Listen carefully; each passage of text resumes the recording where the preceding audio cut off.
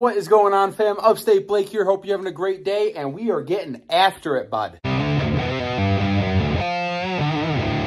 Real quick before we get into the topic of today's video, just want to let you guys know, if you follow any of the social media pages, I know that we've been talking about these stickers for the last couple of weeks on the second round. For anyone who missed out on the first round, I do apologize. However, the second order is finally here. Super excited about it, guys. I also went out and bought a label printer that should help expedite this process, so I'm not sitting here until 10 o'clock every night hand cutting and taping every freaking one. Well, I still have to do all that stuff by myself, but at least I got a label printer now. It should help speed up the process. On a side note, guys, yes, I do work for a living. Yes, we are in the office right now, and I don't just sit at home all day and make TikToks. It's freaking crazy. Probably blowing a lot of your minds, I know.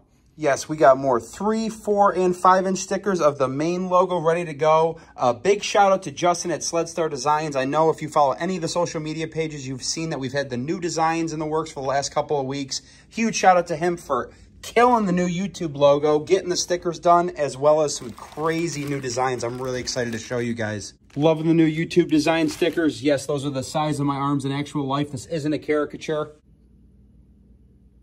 Okay, maybe a slight exaggeration there, but there is something new on this front. Get the drum roll going. Per request, 1 million comments. Yes, we do have the new 12-inch trailer stickers, baby. They came out mint. Guys, these will be ready to go out with the rest of them in the next couple of days here. Just figuring out how I'm going to package these bad boys and get them out to you so they don't get damaged. I mean, these things are no joke. They're high-quality vinyl, legit decals, good as it gets. I wouldn't let these go out the door if they weren't up to my quality standards, so just going to take these next couple of days to make sure everything is right, make sure that the big ones are packaged properly. If that means a couple day delay, so be it. Just know that I'm working as hard as I can. I'm not going to sell faulty product. I would never do that to anybody. I care too much. It is 5:10 p.m. I am sick of working for the day, sending my last email here, and let's go home and talk about some sled stuff.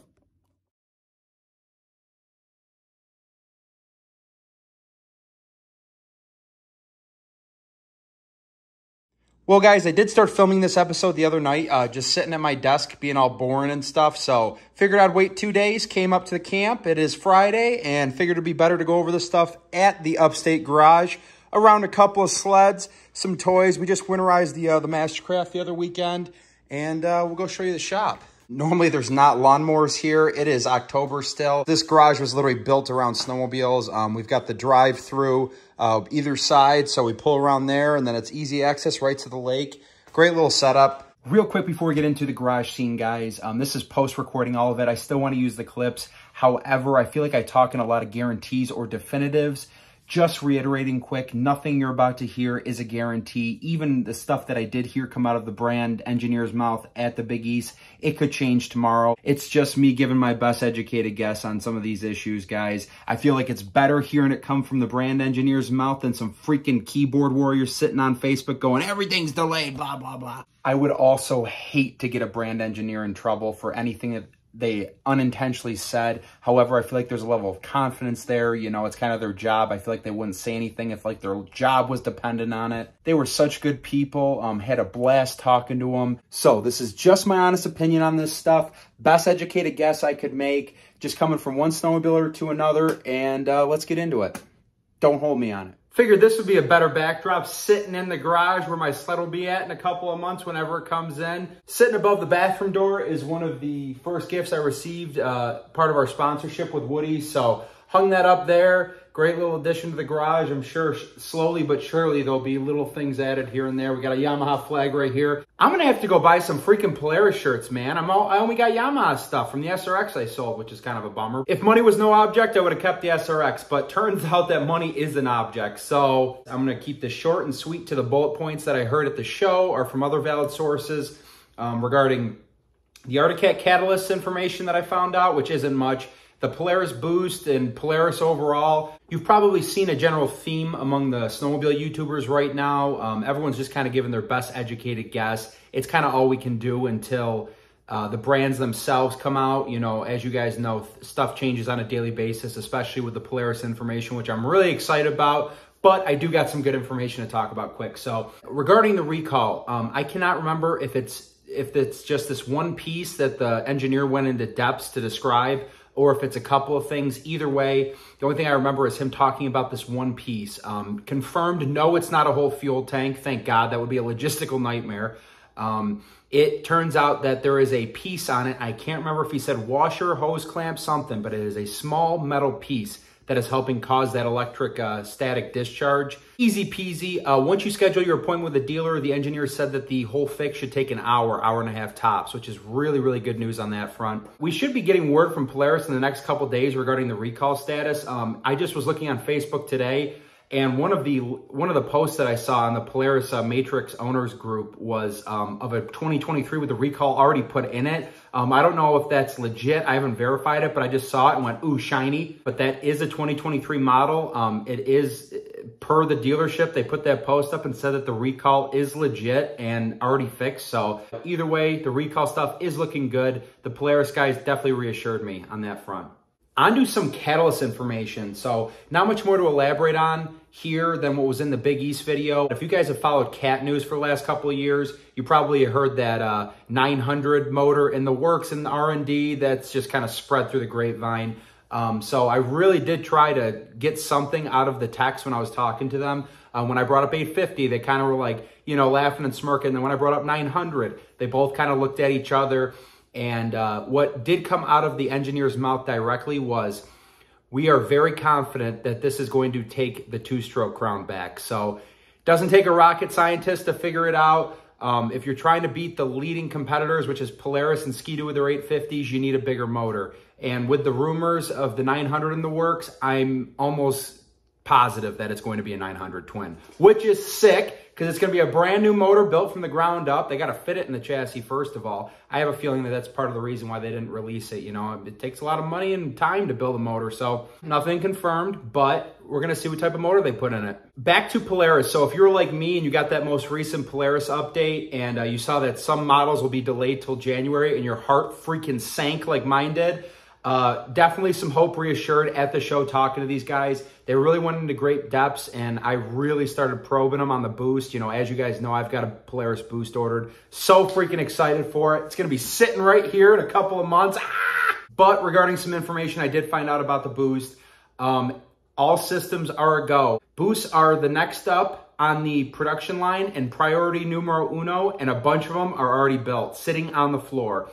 He said the ones that are sitting on the floor, a bunch of the recalls are already done. They're doing that before they even ship them out to the dealers, which is great. Again, this is the last time I'm gonna say it this video. Nothing is guaranteed until we hear from the brand's mouths directly, either with a new update, but we should hear over the next couple of days some information regarding deliveries and our snow check statuses. Either way, he was beyond confident to tell me it's looking like a mid-November delivery date, which is great. Freaking great, man. Just before the snow flies, I don't care. Obviously I would love to have it right now sitting here in the garage so I could just look at it for 2.5 months. I wouldn't even get any work done, but it is what it is. Regarding the delayed model, so this is one of those things that I didn't hear at the show. This is kind of just one of those grapevines, but the sources that I have are pretty legit. So I don't know anything about all of the delayed models, but I do know that it's looking like the 9R is going to be one of those models that's delayed. It's unfortunate. It's a brand new motor.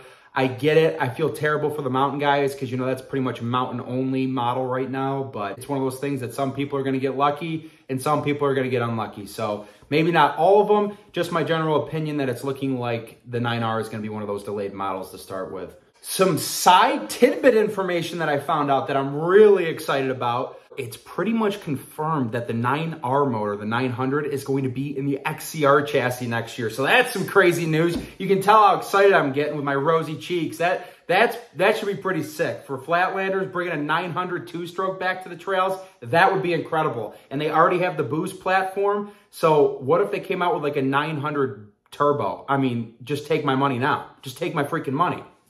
You can have this Yamaha shirt off my back. I'll pay for it. I promise. I'm good for it.